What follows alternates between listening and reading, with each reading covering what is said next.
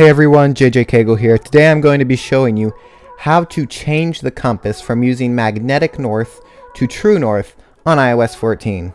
So let's go ahead and go into the compass app. And this is what it is showing for the direction that I am pointing my iPhone right now. So we can see that this is 30 degrees northeast, about 30 degrees northeast.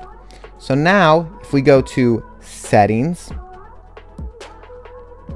scroll down to Compass, right here, and we can switch this toggle next to Use True North. We're going to switch that to On, and now our compass is going to use True North. So if I go back to the Compass app,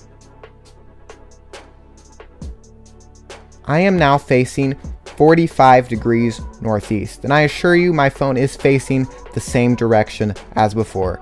It is now using true north as opposed to magnetic north. Thanks for watching. I hope this video helped. Please subscribe.